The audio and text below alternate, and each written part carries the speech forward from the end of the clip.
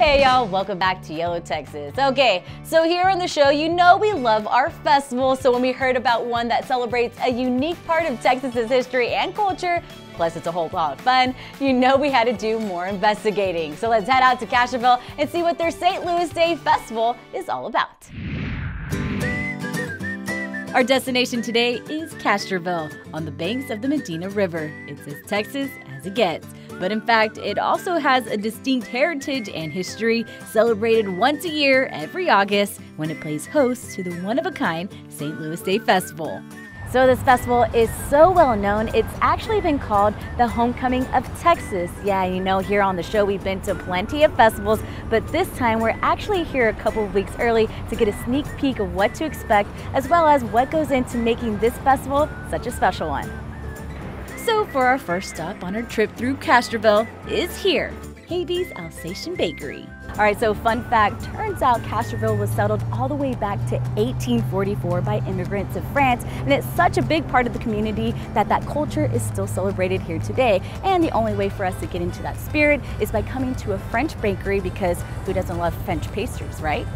At first glance, this seems like a normal bakery with rows and rows of fresh bread and sweet treats, but as you get deeper into the menu, you start to notice that there's something special going on here. This is the French morning treat. They have their coffee with this in the morning. Okay. Everyone else's, yes, that's the big thing. Drink a cup of coffee, slice of this, that's your mid-morning treat. And because this isn't a carb-loading show, we headed out to find a place where we could learn a bit more about Castroville's Alsatian culture. All right, so this here behind me is the Living History Center. This is one of the original settlers' home and now serves as a museum. Sounds like a good place to start, so let's go check it out. Here you can step back in time and relive the days of our Texas ancestors. And to fill us in, we met up with Bradford Bame, docent at the Visitors Living Center. The Living History Center is a original Alsatian home built of stone, and we have it set up as how it would look in the period 1840 to about 1870. It's a nice way to view what life was like when the Alsatian pioneers first came to this area. Okay. and how they lived.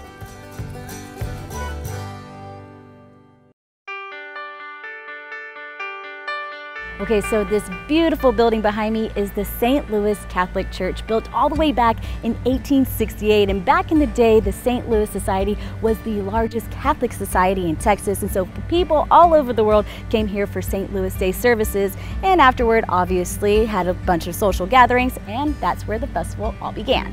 And to take us through memory lane of past St. Louis Day festivals, we met up with Frankie Kempf, publicity chairperson of the event. You know what we're looking at now? This is a fraction of some of the old newspaper clippings and pictures that we've taken from years past. This is not even a tenth of what we put out on a place we call Memory Lane. Yeah. And we were just looking at some of them now, and we have some telegrams there from like John F. Kennedy. Wow. And John Connally. Wow. But anyway, we got old pictures and things, and I was noting some of the pictures up here. The mule line back in the day, like the early 60s, would actually go around the building, up the hill, back down the hill. We streamlined it. Now, no long waits at all. St. Louis Day hangs on the counter like Christmas, and it does for all of Castroville.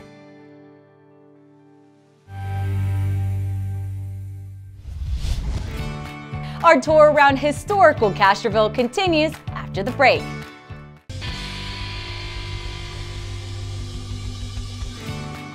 Hey y'all, welcome back to YOLO Texas, where we are touring historic Castroville in preparation for their annual St. Louis Day Festival.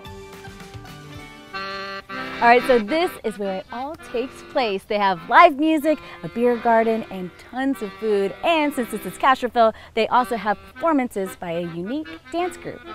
The Alsatian dancers of Texas carry on a traditional form of folk dance that dates back hundreds and hundreds of years. Nowadays, this group performs in festivals, fairs, and parades all over the state. I'm going to teach you the Gemütlichkeit. Okay. And the Gemütlichkeit is a story dance. Okay. So it takes you through the relationship of either friends or a couple, and first you meet them, and then you sort of start getting more comfortable with each other, you get annoyed with each other, you get mad at each other, but at the end you're still friends and you make up.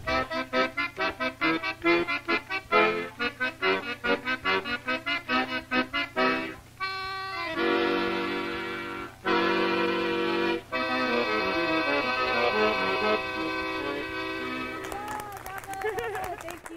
You're welcome. But our time in Castroville wasn't over yet.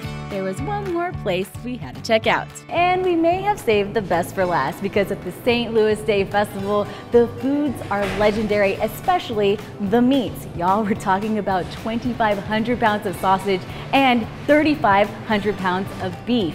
Yeah, and it's all a big part thanks to this place, Juke's Meat Market. One of the most famous part of our meal is what we call our Castroville style sausage.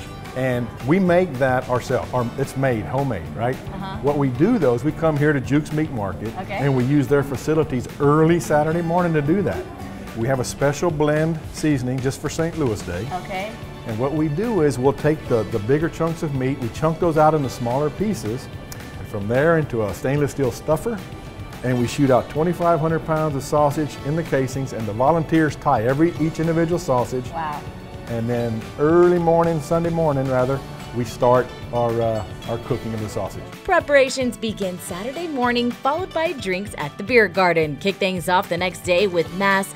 Then shortly after, barbecue plates are served with live entertainment, even an ice bucket challenge, plus more. Needless to say, the St. Louis Day celebration is an annual event worth making the drive for. Planning a trip to Castroville? Go to Castroville.com for visitor information. Plus, join us at the St. Louis Day Festival August 24th and 25th. For more details, just go to stlouisday.com. With a state as big as Texas, there's always something going on. So here's a list of events coming up, including the Margarita and Salsa Festival happening August 24th in Waco, and mark your calendars for the weekend of August 30th for Kyle, Texas's Pie in the Sky Hot Air Balloon Festival.